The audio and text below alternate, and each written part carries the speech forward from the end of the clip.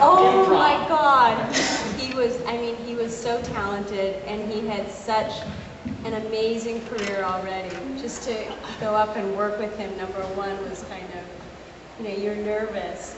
And then he's just so intense. I was terrified, but it was perfect. I mean, for the part, it was perfect that I was terrified of him, but he was scary. Yeah, he was scary, and he was written as way over the top, yeah. And he embraced it in a way that just kind of made it just believable. He was a bit of a nut, yeah. But he was great. He says my favorite line, and the line was, he says, "Killer clowns from outer space," but John improvised. He goes, "Killer clowns from outer space. Holy shit!" We're in Moon's town now. Yeah, I wish we could have taken credit for the holy shit, but it was John Vernon. I didn't think he was scary. I was such a big fan. I was so excited to work with him that, I had to actually act scary because I was just so excited to be in the same scene with the guy. He was bigger than life character, He was bigger than life. I want to know in part 2, are you going to show the Clown's planet? A lot of people ask that. Yeah, at this point I'll leave it like we don't really know. But we will give some inkling into how Clown Society works a little. I think you see glimmers. Remember, this is a 4-part trilogy. We don't want to blow our wad. Yeah. So we have to build it slowly to that. You will see little by little, you'll learn how the clowns think and how the clowns do things, why they do things. I think you might be disappointed, it's just that they just do it because they're clowns. Really You'll definitely know a lot more. Definitely the fortune cookie will be opened a lot more than it was in the first one. But we don't want to give away everything right away, right? So definitely a lot more, but not the whole shebang. There are clown secrets to be revealed. Hey guys. All right, so what's the average airspeed of an undulating swallow? Will that be a blue? That would be 2.3 hundred miles per second squared, I think. Wait, South American or North American? There you go. All right, so you passed. So what were the greatest gags that you guys either created or actually shot that didn't make it into the final film? You know what? We eventually, the one that came closest to not being included was the floating clown gag. The one that got blown was the car flying off the cliff. We were warned. We had a clown gag. The car was going to, be catapulted off the thing into the beach, fly hundreds of feet in the air, explode, and land on the beach. We said, go, warn back. They warned us to move a half a mile back. Keep moving back, keep moving back. You don't want anyone to be injured. So we're standing there on the beach, a mile away, watching the car be towed. All of a sudden we hear, bink, and it started rolling, rolling, rolling. It hit the edge of the cliff and went, But that actually is in the movie because we didn't have a second car. We didn't have a second chance, so we had to do it again. But there was a gag in the Clown Spaceship Funhouse where we're running through the maze. They're supposed to walk across a tightrope, and it was lit badly, and the gag just didn't work. It was actually the tightrope that was straight across, and then it went up staggered like stair steps, and our cast was supposed to run over it, but it was lit so poorly. The whole gag relied on the tightrope being lit really brightly against a black limbo. So as the guys are walking on what you perceive as a long line, all of a sudden the rope starts going up and down like a staircase. It was a really kind of neat 2D type effect. So when we get dailies, it looked great on set. The illusion worked to the eye and everything. But then when we got dailies, which is the process film back, we see our actors running on platforms. The exposure was wrong. The DP made a mistake, made an error in the exposure. That's not in the film. The good and the bad of the low-budget filmmaking is it sometimes leads to brilliant invention, and other times you just don't have the money to do it again and to do it right. I remember Suzanne and I watching the car come off, it literally edged over and just like tilted down, bang. And we kind of said, oh, okay, how long is it going to take? Do we do it again?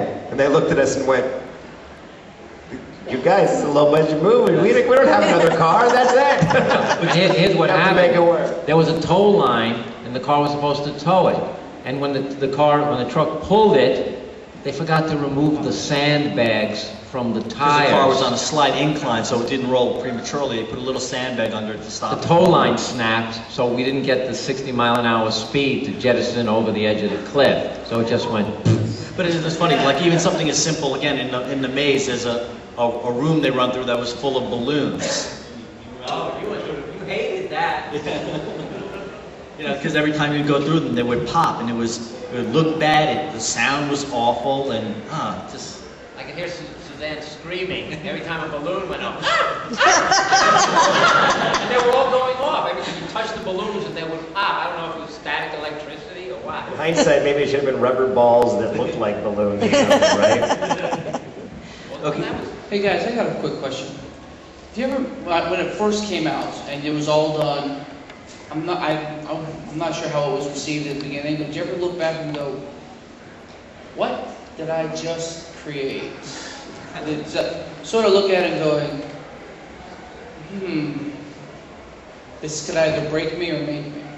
You know what? We liked what we did, and if we enjoyed it, we figured we were hoping that the audience would enjoy it, and that sort of proved out. We weren't worried, you know, that we were satisfied with what we had done.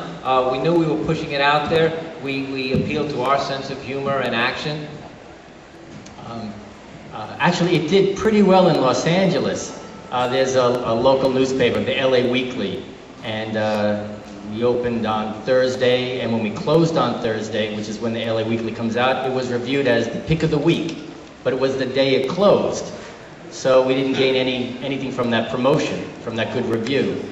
But it was a movie that we liked. We made a movie that we would like to go and see, because it was reminiscent of all the movies we grew up, you know, we watched when we were kids. So the fact that it's found an audience in you guys, this long after the fact, is really kind of, you know, heartwarming to us. It's funny because it's a movie that we like, so we're glad you like it as well. I mean, when we look at it, I enjoy it, I see the merits, I know what's good with it, I know what's bad with it. There's things that when I look at it, I said, geez, I wish we had done this. You know, I wish we'd have put this button on it. Or it's only got like a 2 or 3 cringe factor, you know, when you got...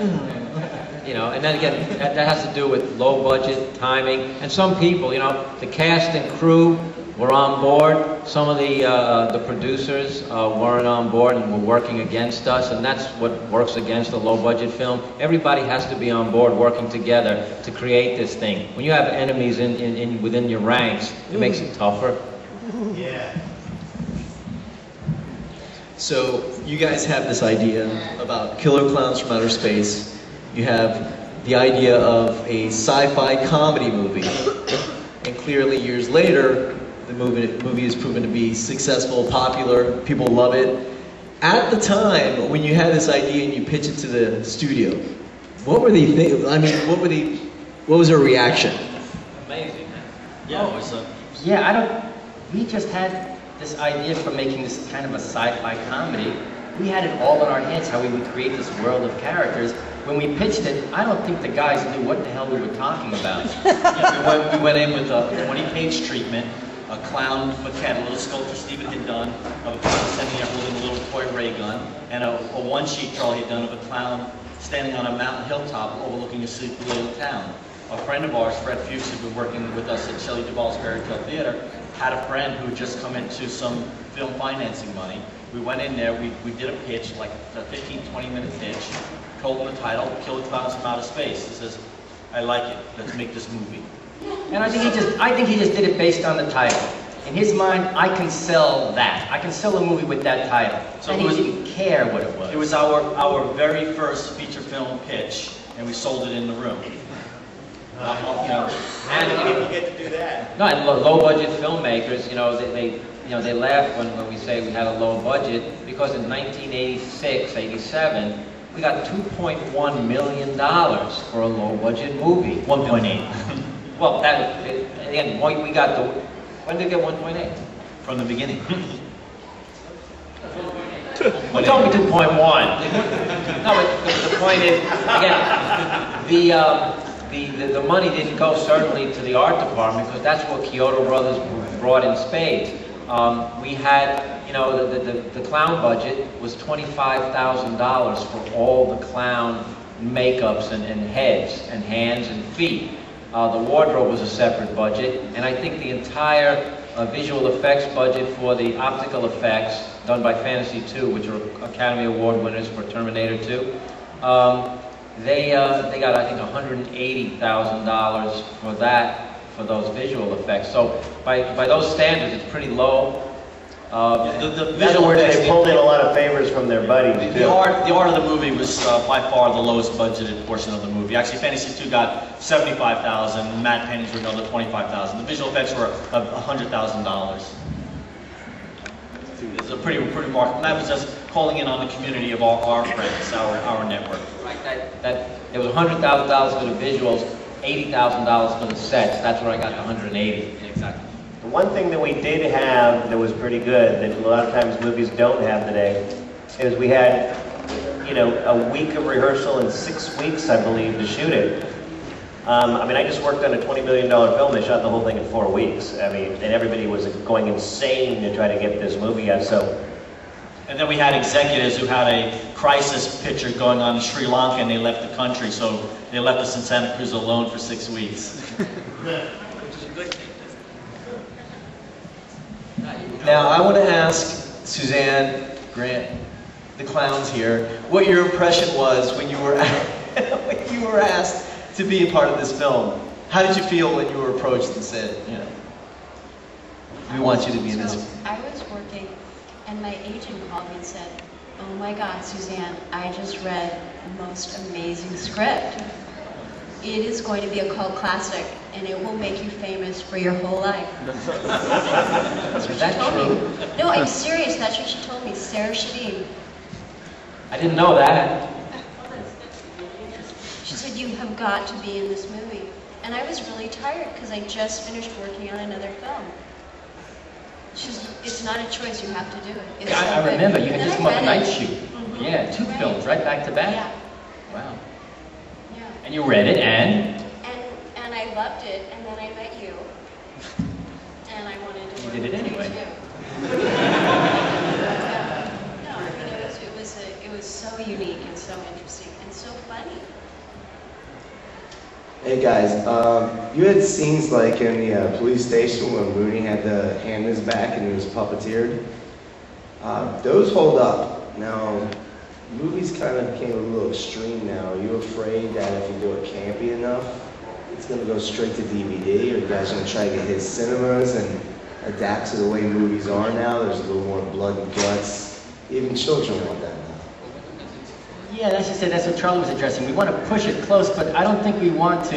I think we want the sensibility. We want the fear and the chill, and I think we will try to achieve that without going to the gore. And it's not my intention to give every audience what they want. I feel comfortable that if we make the film that we like, that we enjoy, I think you guys are going to enjoy it. And the hope is to take it theatrical. I mean, that is the basis of the conversations we're having right now. We don't want to just have this relegated to DVD or video on demand or streaming. We want people to see this, experience it in 3D in a movie theater. Well, yeah, I mean, I don't think they have 3D that's really working in the home. So if it goes straight to DVD, what's the point of doing it in 3D, you know? yeah, I mean, our whole idea with this is to make a Killer Klowns event movie. You know what I mean? To totally make almost feel like an interactive experience of all the stuff that you love about Killer Klowns, like we were talking about. We've all said at a certain point, as we were creating the concept, that there was, you know, we couldn't think of a better movie to make, to be 3D. And I'm not even, none of us are really fans of 3D for its own sake.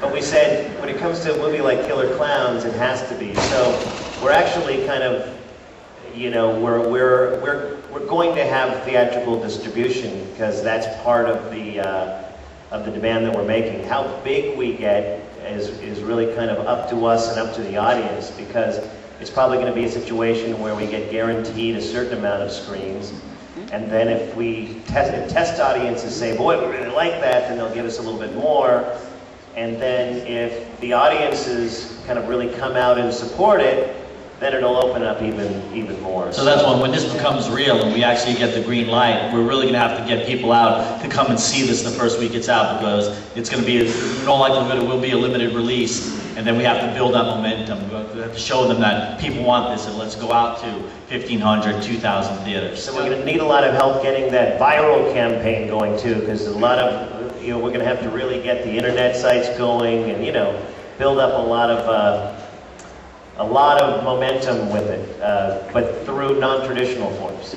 Yeah, the ideal scenario would be, we hope when they green light it, once we start showing what we have in mind and they start seeing the footage that we're producing, that they'll get more excited and say, you know what, this could be bigger. And it has happened where people said, you know what, we're going to throw more at this, because we think this could be something big. So that's what we're hoping, that the work we're going to put into this is going to impress the financiers to be able to support us in bigger and better ways. That's what I'm hoping for. Well, I want to thank everybody for joining us today. But before you guys leave, we are going to be playing the film. And I want you guys to introduce it, speak about it, and let the crowd know. We can do that. When are we screening it in another? Now, here. The two screens beside you. Right now, well, you know what? This is not the big screen. We're gonna have two on the okay. Yeah, you can sort of seeing it in stereo. If you look back and forth, left and right real quick, maybe it'll be in 3D. Well, I don't think there's anything to say. You guys know the film pretty well. Is there anybody who's going to see it for the first time here? Oh, you're going to be handy. All right. What's really good about it is, with this kind of crowd, it's a crowd movie. When you see it with your friends at a party, they know the joke's coming up, they say the lines. Let's make it a real event here. I think you guys are going to get a big kick out of it, more participation you guys throw into it. Yeah, don't be afraid to scream out. The movie won't get insulted. I'll tell you really quick, the coolest thing about this movie is that these three brothers, the reason why I think this movie is so cool is because these three brothers started when they were little kids, making little home movies of monster movies. This was a freaking love and passion for these guys practically since they came out of their mothers. The mother, only one. And they came out to Hollywood and kept on doing it, and finally they got an opportunity to make their own movie after doing a lot of stuff from other people. And so this is the dream of a bunch of three brothers, three little kids, that what they always wanted to do, and that love and passion is in there, and that's what makes this movie so cool. Fantastic.